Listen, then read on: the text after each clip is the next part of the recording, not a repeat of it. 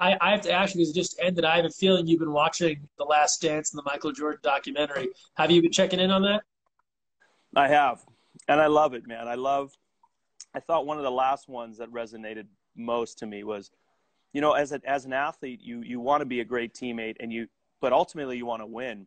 And sometimes, right, some of the guys are motivated differently, right? So some guys you yell at, some guys you're intense with, you're not so nice to.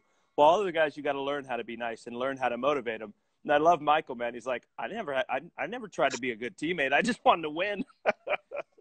Yeah, just absolutely ruthless, trying to will his team and drag everyone with him. And it's fitting to talk about that. This week's theme is about competition and how to compete. You had such a long career in the pool. I want to start back at the beginning because I think people think about you and they think about you captaining teams and just it being a given you're going to be on the team. If there's going to be a national team, you're going to be there. But you had to make teams back in the day. When you're 18 years old making that first national team, that first Olympic team, how'd you learn how to compete at a level that they wanted you to be part of that team? Well, at a young age, obviously it was tough, right? You're going from high school, being a short kid, and then trying to every team building on it, going against the better players. But I think one of the most important things to me was in Monty Niskowski, right? One of the greatest coaches in American history. He pulls me aside after I had a horrible World Championships or FINA Cup in Australia, and he says, "Stop worrying about scoring. Stop worrying about what people think of you, of how you're going to play, and focus on yourself." Like, we had an amazing center, Chris Humbert, and he's like, "You give him the best passes, right? You earn 4 ejections a game, Tony. These are things that are so much more valuable to the team. So stop worrying and going in thinking, I hope I score 3 goals, and if I miss 2, I'm going to be done." And that changed my life. And that moment, Greg, I went into every game the same. I'd visualize defense. I'd visualize myself in the lane, countering as hard as I could. And I wanted every single person to guard me to remember me and to think that was the toughest player I ever played against in my entire life. And those are the memories that I wanted. And I knew I'd give everything in every single game, and everyone would remember playing me, and then the next time they'd have nightmares. That was my mindset, right? I wanted to be remembered. And if I focused on the things that I could focus on countering, on swimming fast, on playing amazing defense, the goals, they come naturally. Shooting comes naturally. You bring up some great points there about doing other things. You don't necessarily have to be focused on scoring the goals. Not to think back too much to this Bulls series, but I was struck by something that Steve Kerr said in that series about so badly wanting to let the better players like Jordan know he'd be ready. And for you as a younger player, you have a great player like Chris Humbert, you have veteran guys. Are you saying things to them? Is it just about your attitude and effort? How are they knowing that when they need to count on you, you're going to come through even though you're 18, 20 years old? Because of practice. The bottom line. I mean, I remember when games came, I was so excited. It was like a breath of fresh air. I'd wake up, I'd have my espresso, I'd read my newspaper. All I had to do was play a game. Practice was brutal. I had to push every single button in practice because then you knew who were the ones that you wanted in the pool in the last minute, who were the ones that were going to choke in a big moment, who were the ones that weren't going to choke. And also you understood how to motivate people. Right. And every team was different. I mean, as a young kid, obviously I'm not, my first Olympics sitting there motivating people. But by the end, I could take a Peter Hudnut, look him straight in the eye and tell him to wake up. and he looks right at me, and then he just destroys the center. While other guys, right, in Adam or maybe a Peter Varales, we had to speak differently with him, right? Like that, I was motivated in a different way. And the only way you figure that out is in the heat of the moment in practice, right? Games, all of these situations, they come naturally when you're pushing yourself in practice every day. Talking with Tony Azevedo, 5-time Olympian. You'd go on to play your college water polo at Stanford. So many kids that follow your 6'8" sports that follow us here desperately want to be part of a college team. College water polo, every year there's a new recruiting class. Every year someone is trying to come on and prove that they belong. You go to Stanford as a heralded player. How do you continue to make sure that you keep your spot? So once you've earned it, once you've showed that you have this reputation for being a person that trains hard, and outworks everybody. How do you keep that competitive fire going so that someone doesn't come from behind and take your place?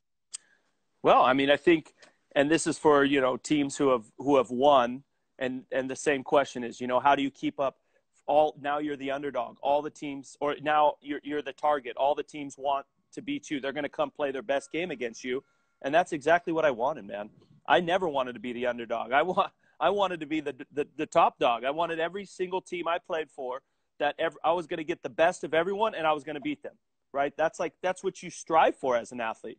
And so if you're a player on the national team, you shouldn't be happy that you made the national team. You should try to be the best player you can possibly be and push yourself every day, because you have no idea what your limit is, right? What your ceiling is. And that's what I've always believed. And when you do that every day in practice, and I see people, maybe they aren't as talented or haven't played as long as some of the other athletes, but they are so passionate and they work so hard, they turn out to be the best teammates, right? The thing about water polo is you're not winning with one great player. You're not winning with 2, 3 great players. You need a team. And going back to our team in 2008 for the Olympics, or even on some of my Stanford teams, right? Like the fact that Peter Hudnut was our third guard and played 3 quarters in the gold medal game and kept the center or in the semi and gold medal game and kept the center at 3 meters. That's impressive. That's a guy that no one who has, doesn't get all the accolades, but we don't win a medal if he's not on our team and doesn't do what he does. And so it's those little things that an athlete does every day that gets the respect of the coaches, the players. And again, you want to be remembered the right way. And none of us wake up, and go ahead and ask Phelps, and go ahead and ask, Weigo when he comes on tomorrow, if any of us woke up at 5 in the morning and enjoyed training. You don't wake up and go, yay, I'm going to go swim for an hour. You wake up, you show up to the pool and you go, all right, it's my time to get better, right? Why would you do anything not all out? And that's always been my question, my theory. You had the good fortune, as you mentioned, you're on these Stanford teams that were great, that won titles. Your high school teams were strong. You win an Olympic silver medal. But you had those years with Team USA where it didn't go well, right? Where the team was not performing to where you wanted to perform. A lot of water polo players have this experience. They love the sport. They show up every day. It just doesn't come. The wins don't happen. How do you know that what you're doing is still the right thing? How do you stay confident in the effort you're putting out when you're not getting the results you always want? Yeah, well, it took, as a young kid going on that 2000 team, I mean, we used to beat everyone. Chris Oding now, who's the assistant on the women's team, Gavin Arroyo, who's the assistant on the men's team, Shai Cradell, Chris Humbert. I mean, these guys are known around the world, and they were playing on the top clubs. And we knew going into 2000, it was devastating because we had beaten everyone. There's not a team that we didn't beat. Then going to the next to 2004, right? We knew that we needed something different, and that's when we started with Racco training harder than everyone else. I knew individually that some of us were on the right path because we were playing on some of the top teams in Europe. So individually, we were considered some of the best. But what we didn't have is we didn't come together as a team. And before 08, we all came together. We lived, all of us, except for J.W. Krumpholtz, lived in Europe, played a year, came together. And it was the little things that Coach Terry Schroeder used to tell me about. Look, give up a little bit of yourself for the better of the team, meaning if we're playing Brazil, or that's a bad example, but if we're playing any game and we're up by a little bit, let's make sure we give some of these athletes, some of these players, the opportunity to score instead of you scoring, and that's going to give them confidence. And these were little things, and the same in practice, and taking the time to go get a coffee and talk about life with some of these guys, that we really created this bond. And even now we have a weekly 2008 Beijing Brews where we have beers and talk about the past. So it really comes down. And I think athletically, even on our side, our men's side, athletically, we can match anyone. It's just everyone has to come together and create a culture, a winning culture, and a culture of mutual. You don't have to love everyone, but in the water, you have to respect and believe in everyone. The women have created it, and that's what we need on the men's. Talking with Tony Azevedo here, you mentioned the Beijing team. It's such a memorable moment for that U.S. team. For those that don't remember it, They essentially go from worst to very close to first, ninth in the world to a podium finish, a silver medal in Beijing. You had mentioned the work that you were putting in leading up. You're working hard in practice. You're leaving your mark on the game. Everyone else is getting better individually, and then finally the team comes together. For those that haven't experienced it, whether it's the Olympics or even their club team, whatever it is, what does that look and feel like to you when everybody is bought in, everyone is competing the way that you know you've been competing? It's giving me goosebumps today. Like, I mean, I always tell coaches,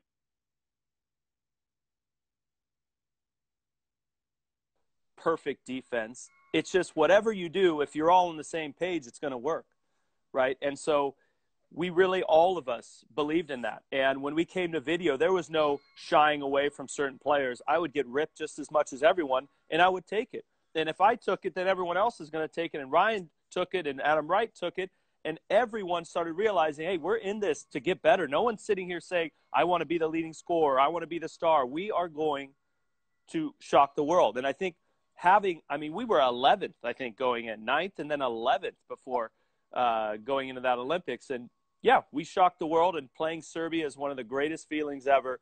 That's the only team we hadn't beaten, mind you, since they separated from Yugoslavia. So we had never beaten Serbia. And they basically lost on purpose to play us, and then we go and absolutely destroy them. It was one of the greatest experiences, getting to that gold medal game. We're talking with Tony Azevedo here from Team USA, five-time Olympian. If you have any questions for Tony, we'll sneak a few of them in at the end. Feel free to leave them in the comments. You and Maggie have teamed up 6'8 Sports. You have the hat on now, and we've seen all the stuff you've been sharing. As you've gotten deep into this, and you've always done camps and clinics, that sort of thing, but as you've really launched this kind of movement and app with 6'8, when it comes to the competitive side of things, what are the main messages you're trying to get across to people that you talk to the Zoom chats you lead, to the app videos you share? We know there's a lot of technique and tactical stuff, but the mental side of it, what are you drilling into people's heads these days? Communicate. Stop living in this world that water polo is a secret, or that my club and that club, shouldn't be, we're rivals. It's like, no, we are a sport. We're a beautiful, the toughest sport in the world. And we all have to come together more as a community. And that's what I see. I go around and do these camps, and I see these mini rivalries between everyone in the sport. And it makes no sense. The bigger the sport, the bigger it is for everybody, right? The bigger the sport, the more you get to be in more of a professional setting, calling games every game, right? Instead of just a couple games. And I think that's the biggest thing. Like, I go around and the measurables are huge, because we need to understand where our athletes are, right, when we do the 6'8 challenge. And we have the technical side of it that coaches hopefully can watch. And then now we're bringing in all the analytics. And then and I think that's just going to take the game into the right direction. But I don't know if you saw, we're launching in a week the virtual reality goggles. Nice. So we got those, and you'll basically be running through some myself and Maggie talking about 6-on-5 and what your eyes should be looking at. I think that's really important. And we're just trying to evolve. This is a time where my predominant way was to camps to make a living, until 6'8 becomes profitable. And now it's just like, all right, now we're going to help coaches, and we're going to reach out to kids. And now we're going to come out with virtual reality. Now we're going to come out with our first 6'8 Elite Academy starting in September, where, kids will train with myself and my dad for 9 months. So we're just trying to keep thinking, because we need, Manuela Stiardi said water polo, will never die. But I think, yes, it won't die, but we're really hanging on here. Right? We're not really living. Let's live, right? Let's get together and let's blow this sport up. And all of us are going to look back and say, hey, this was a time we changed it around, and we became one of the greatest sports in modern day history. It's so great to hear you say that stuff, and it's something that always fires me up, and I've been complaining about it for years. But this idea of people devaluing the water polo experience in different areas, just because you play the game in state X, for example, we have a commenter from Illinois, so someone in California might say, well, just because you played in Illinois, it's not the same. California is more important. And Illinois might say, well, that about Ohio, and Texas might say it about this sport or about this state. And to your point, it's not big enough for anyone to be drawing lines in the sand about who's doing it better than someone else. Yeah, you're right. And the other thing is this that I'll put back on some of the clubs. We play so many games, and honestly, I think we play too many. So instead of going to another tournament where you're going to win a mindless little trophy, why don't you go back east from if you're a California team, go to Texas, go to Chicago, because you're going to help so much by you or one other club going out there. You're going to make a stand, and you're going to make a moment for them that could help change and maybe have more Olympians coming out of those states. Because what I see when I travel, the talent's there and the passion is there too. They just don't get as many opportunities as we do here. So who can help? They can help, right? Clubs here can help. Let's go and create. Hey, we're going to go and hang out in Dallas, Texas for 2 days, us two clubs, and have a nice tournament, right? And you're doing something for the sport. Now you're saving the sport. And you've seen it back to your playing days, or even now when you're going to camp or clinic. Not that there isn't love for what you do in California. When you go Midwest, you go East Coast, the reaction is on another level. It's rock star level. Yeah. That game in Chicago is still my favorite game I've ever played in. I mean, packed house, shallow pool, just bloody as could be. But it was just, that fans, I loved it. And even when we went to Houston for the year before my last Olympics, or 2016, unbelievable. And we should definitely be doing that more. We were going to have it in Indianapolis. They did a great job. You guys did a great job. Of course, we had to cancel that. But, we're in the step in the right direction. But I would put it on some of the clubs and coaches down here. Maybe it's just a vacation, but that little vacation is doing something for the sport. A couple of questions here now. We're talking with Tony Azevedo. Just a random grab bag here, Tony, questions that have come in. What do you think about Filipovic? Where does he rank among the all-time greats for you? Philip's a great player, man. He is just one of the more dynamic shooters, just tough player. I remember when he was just a little guy just starting out, and to where he's gotten today. He's definitely going to go down in history as one of the greatest left-handers ever to play. But yeah, I think his mark finally on winning that gold medal is he'll go down in history. My favorite left-hander ever was Tibor Benedict. He was, to me, the hardest player to ever play against, as on the lefty side. And what a defender, what a competitor, fast, posting up. He did whatever it took for the team. And I can even remember in 2008 when they beat us, he didn't score, I think, one goal, or maybe it was, one goal the whole first 4 games, and all of a sudden he just comes out when it's needed. That's to me a leader, and that was the hardest guy I played against. Next question, and we get this one all the time, so it's good to rehash it. But Matt asks, what will it take to get a pro league in the United States? That's exactly where my head's at, right? And when I first retired, that was the first thing I wanted to do. But what it will take is the analytics, right? And that's something that I know all of us have talked about. And I think now with our iPad, with all the game analytics that are going to store on a site and store on the iPad, now we can collect stats from every player, everywhere, all the time, around the world. We have partners in Australia, South Africa. That's what's going to take to get a professional league, because the reality is I don't have time to watch every Laker game, but I go on ESPN.com, I click, I see this box score, right? I see the live stats on my Twitter. These are all things that are huge. They don't know how many games I played in my career, how many minutes I played, how many earned ejections. That's unacceptable, right? You need to know that. We need to know Maggie Steffens and Kylie Neuschel and Ben Halleck. We need to know all the things that they did when they were 10 years old. Not because it's important stats as a 10-year-old, but it's important for the future. So we can go back and say, Tony could hold the med ball at 10 years old this long, and then he made a big jump from 14 to 16. But, all of a sudden you have this comparison. We don't have anything like that. So that's why we've started very slowly, and now we've gotten pretty much everything. And trust me, that's where my head's at right now. Couple other questions here. Bennett asks, Tony, what would be the best approach to bring a team together to play as a team rather than a bunch of individuals on a team? You know, I think that's the leaders in the water, right? Pulling players aside, talking as a team. One of the things we used to do is we used to all go to coffee, and it became like this mandatory thing after practice. We'd all go to coffee, or we'd have a beer together when you were older, and just try to sit there and figure out how everyone clicks. Because yes, there's individualists in our sport. All right, there's tons, and guys with crazy egos, but a lot of us just sit there and say, oh, he just doesn't care about anything else but himself. Well, no, I would put it back on you and say, how much have you invested in understanding what makes that guy click? Because everyone has something that motivates him, something that makes him click.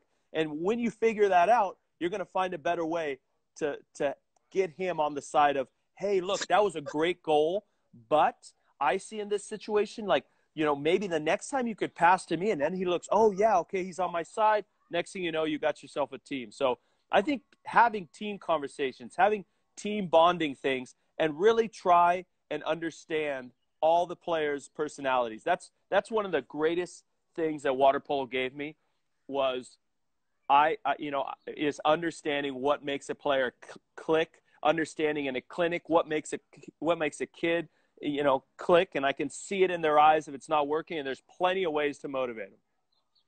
We're talking to Tony Azevedo. A couple more here before we let him go. Skip Water Polo asks, how do you deal with the learning plateau? So I guess maybe feeling like, you know, there's not much else for you to learn and kind of diminishing returns on that. Does that affect your motivation?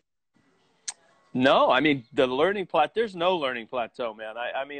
I learned things in my last Olympics, right? I remember Dayon was trying to teach us to defend a certain way, and it was just really tough for me to do it, right? You can't teach an old dog new tricks, but I figured out a new way how to guard, and all of a sudden it was some of the best defense that I've been doing my entire life, and I've been known for defense. So, like, there's never a point where you stop that learning plateau. There's always more and more and more to learn, right? I mean, even now doing these camps, I'm learning from the kids, man. I'm learning to teach how to egg beat, which is really hard. I'm learning, like, you know, what areas that I go out to, where what needs that they need, and how I can better help them, right? There's always, the moment you stop learning, to step away from the sport. Alex asks, how do we get more minorities into the sport? Mentions Ashley Johnson has been amazing. Fellow Long Beach native Max Irving now with the men's senior team. I imagine everywhere you're going and trying to bring water polo to every corner of the country is helping. But what are your thoughts on that? Yeah, you know, I think splash ball was a great start to getting it out in smaller venues. I'm thinking, you know, YMCA's. We just got to make water polo something that can be played pickup water polo, right? I created the other day a 2-on-2 pickup water polo game, and it's called Stay in the Lane. You touch them, it's a foul, just like basketball, and you can only use one hand, and it's on land. And all of a sudden, you're learning, you're staying in the game, you're posting up just like that. You can do that in the water, right? We gotta create more and be more opportunities for kids that are just in a backyard pool or at a pool, a mass pool for some camp, to play with the ball. Because the reality is, I don't care who you are, you'd much rather jump in a pool, throw a ball in a goal, than jump in a pool, put goggles on, and follow a black line. Last thing for you here, this whole pandemic, coronavirus, it's left people out of the pool, away from the sport they love. We've all had time to reflect. You are as passionate about water polo now as when you were 16 years old. Why are you still so excited about this sport? You know, when I retired, it was one of those moments. I was like, look, I need to figure out what I want to do. And I remember like Schumacher told me to go into insurance. A lot of people that, you know, gave me decent offers to do stuff. And when I sat down, you know, I talked to my wife and I was like, look, you know, I don't want to be a coach right now, because a coach is worried about their team. I want to worry about the sport itself. And I needed time to go around the country and see what we needed. And as I did that, I met some amazing people, and I realized exactly what the sport does need. So you can't have someone who's been around the sport for 20, 27 years. I mean, 30 years, really. I started when I was 8. So 30 years and then just walk away. And I always wanted to do something I'm passionate about. And then the first time I heard Maggie speak, I was like, she needs to be my partner. And it's just been great. I mean, we talk once a week, and she is just so passionate. It's just like I am. And it gets me even – I'm like a little kid when we get together. I'm like, yeah, Maggie, and then we can do this, and then let's do this. And then our tech team's like, calm down, dude. Tony, always good to catch up with you. Looking forward to seeing you back at the pool very soon once all this stuff clears up. Yeah, awesome. Thanks, Greg. You as well. All right, Take care, everybody. Peace.